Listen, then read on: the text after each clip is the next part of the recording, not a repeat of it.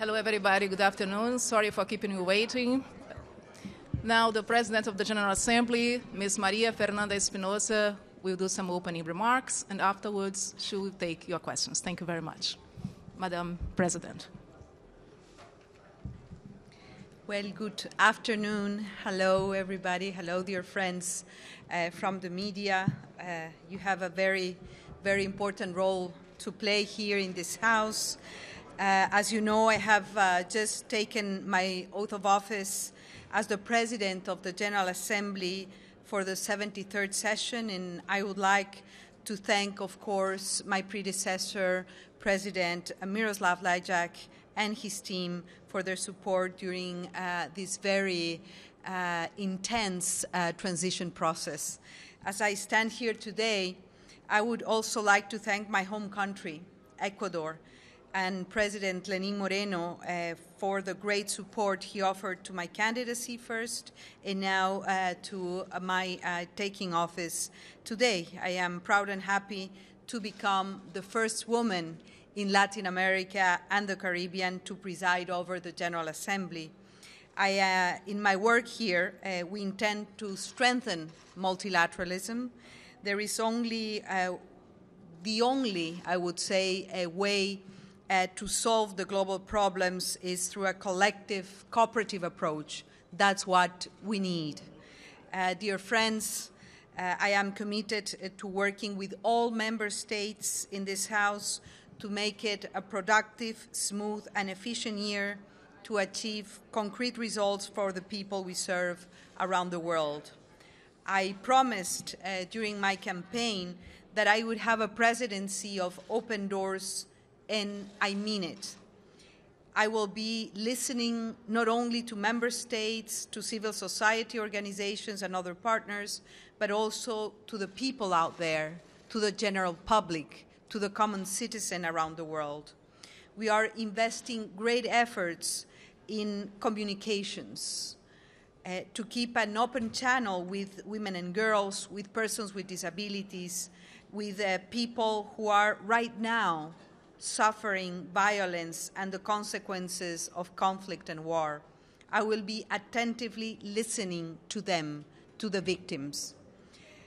The theme of my presidency is, and I quote, making the United Nations relevant to all people, global leadership and shared responsibilities for peaceful, equitable, and sustainable societies. This was chosen after intensive conversations with member states, but also with civil society, with public opinion makers around the world. We then decided about 7 priorities to execute our work program. One for each day of the week. Most of these priorities are cross-cutting. On gender equality, I firmly believe it's about time to make this world equal for women and men. It is about time to make gender parity a reality. We will also dedicate our focus to the second priority, migration and refugees. The General Assembly will have an international conference in Marrakesh, in Morocco, next December, where we will adopt the Global Compact on Migration. We will also discuss, as a third priority, decent work. Climate action is another of my priorities, and now have an international framework that we all know, and it is the Paris Agreement. But we need to implement it by transforming our economies into green economies everywhere. Here, we will have a global campaign against plastics. This is, of course, among the environmental action priorities.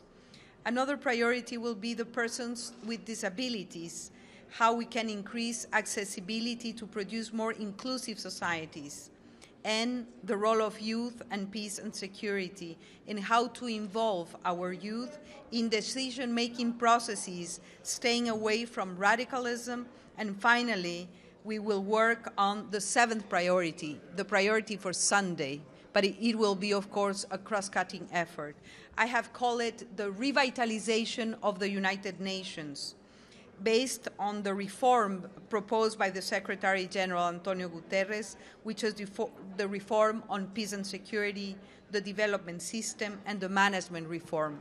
This revitalization stream will have other very important components: the revitalization of the working methods of the General Assembly, but also Security Council reform. As you can see, it will be a very dynamic, busy, and productive year, and we will count on you to help us communicate in order to bring the UN closer to the people and the people closer to the UN. And a final issue, because I know some of us like acronyms. I intend to make less use of them, but of course, I did not resist to create an acronym myself for this presidency, which is the DARE acronym.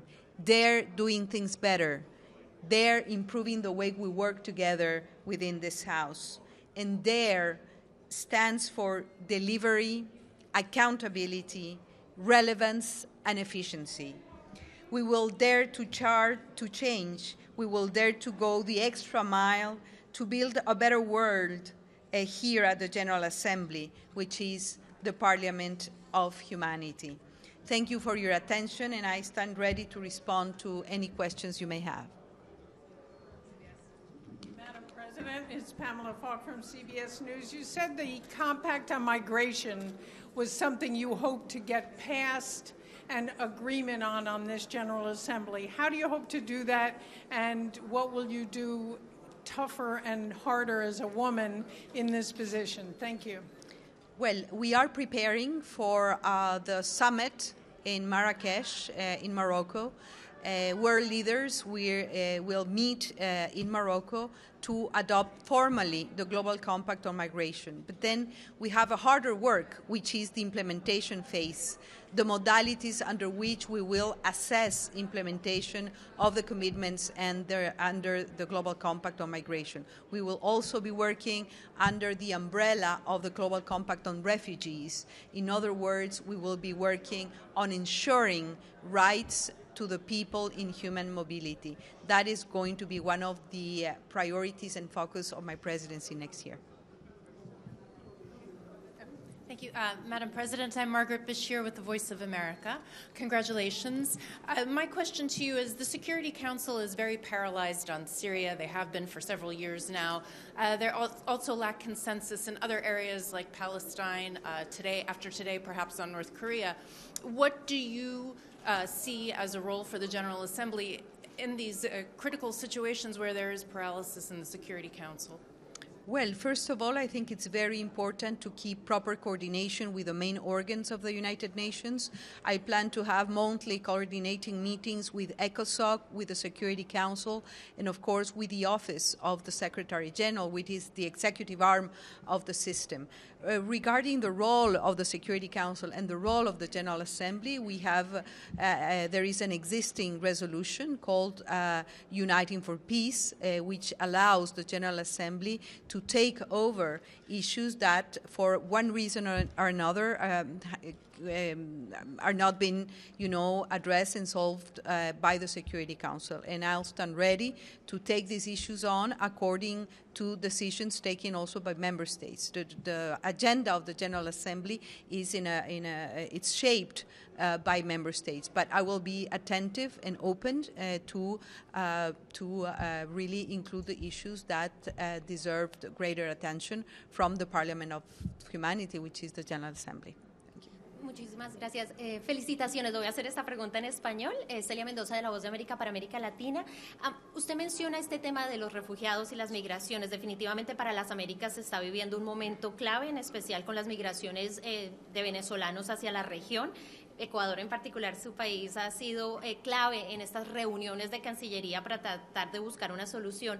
¿Cómo ve a la Asamblea General tratar este tipo de temas desde esta nueva posición que tiene, en especial en vistas de esta reunión de fin de año? ¿Y cómo esto podría afectar o manejar el tema en esta Asamblea General, donde obviamente vamos a tener representantes de todas las naciones, en especial aquellas afectadas? Bueno, los temas de flujos migratorios realmente requieren respuestas compartidas. Soy una una gran apoyadora de las respuestas regionales a estos problemas. Siempre en flujos migratorios están los países de origen, los de destino, los países de tránsito. Por lo general, los temas migratorios son temas que deben preocupar y comprometer a las regiones. En este caso también la respuesta regional, en el caso que usted menciona, ha sido importante y esperamos que todos los flujos migratorios que se producen en todo el mundo tengan una respuesta regional y ahora bajo este amplio paraguas del Pacto Global de las Migraciones. Joseph Klein, Canada Free Press, and congratulations on your presidency. As you know, the resolutions for peace are non-binding as opposed to Security Council resolutions.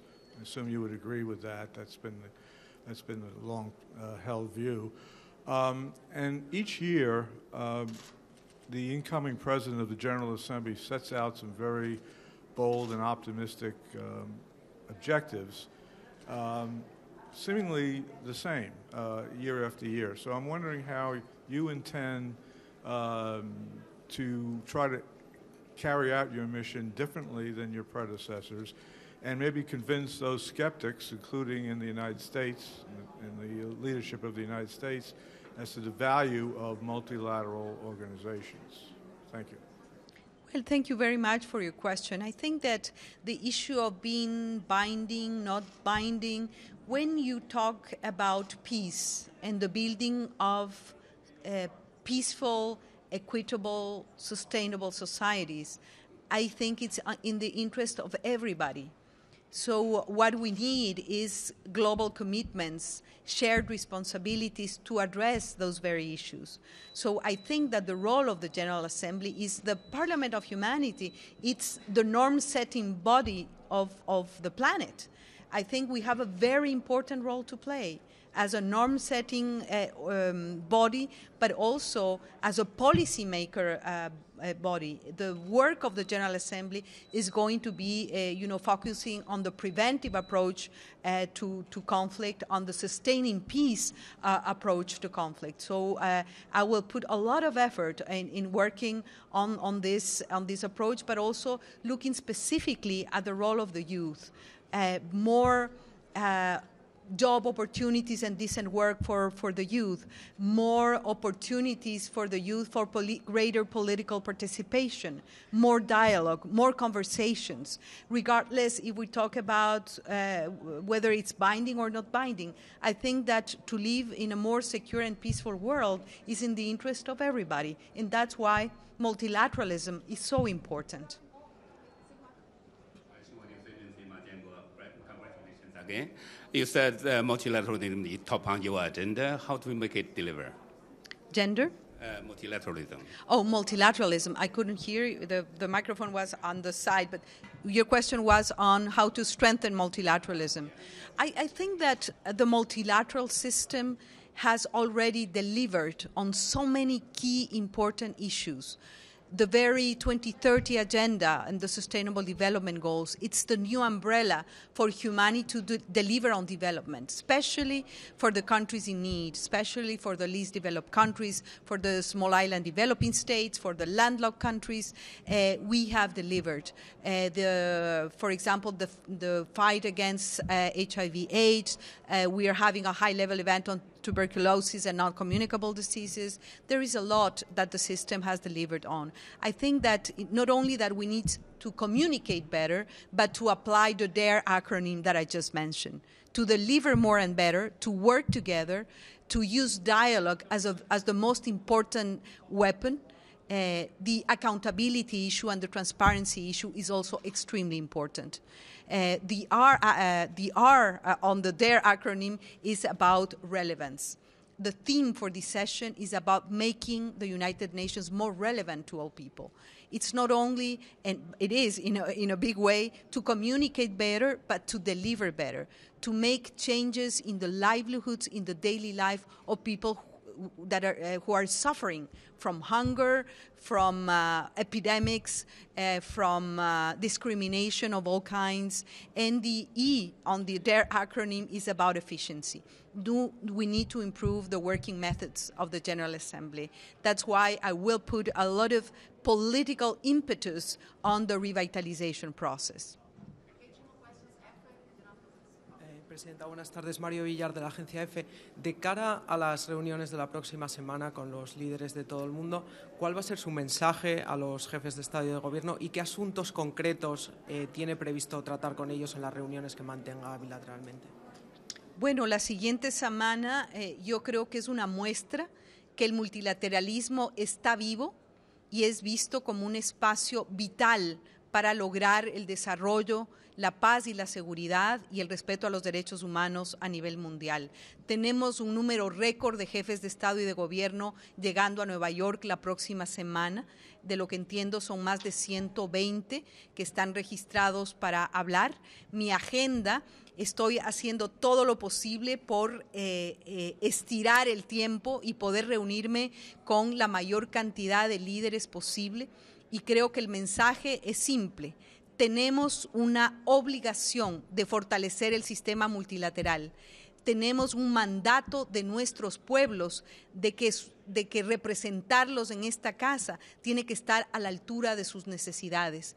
El gran mensaje será que esta sigue siendo la casa más importante del sistema multilateral. El fortalecimiento tiene que ver con la eficiencia de la operación del sistema, el proceso de reforma, pero también con contar con los recursos necesarios que el sistema requiere para poder cumplir con las obligaciones que tiene. Ese será el gran mensaje sobre la necesidad de liderazgos globales para apuntalar el sistema multilateral y la necesidad de cumplirle a la gente a la que representamos. Madame President Stefano Vaccara, la voce di New York, Radio Radicale in Rome. And another woman from South America, Michelle Bachelet, the High Commissioner for Human Rights, she recently did a speech and she was attacked by many governments, important governments, for what she said about human rights and the respect of human rights. How the President of the General Assembly can help on human rights and make this that you call the Parliament of the world more sensitive about human rights? Yo creo que la Carta de las Naciones Unidas es muy clara en este aspecto. Sorry, you asked in English. Your question was, sorry, I will, it's because of your Italian accent, I'm sorry. Then I felt, just a drive to respond in Spanish. But basically, I think that the Charter is very clear. Member states have to work collectively. Collective action is much needed to comply on the 3 pillars of the Charter. One is on development, and we have the Sustainable Development Goals. One is on peace and security, and we have to work hand in hand with the Security Council. And third is the human rights architecture.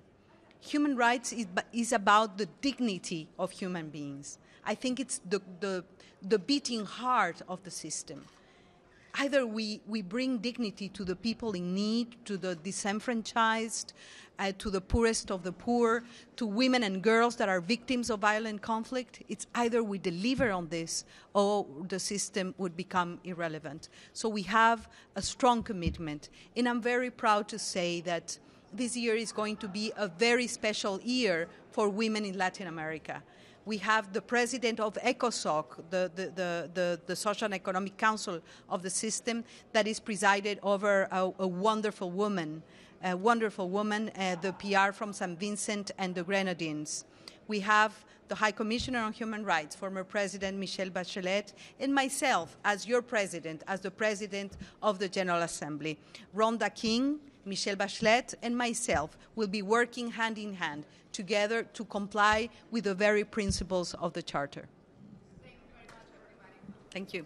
Thank you. Thank you.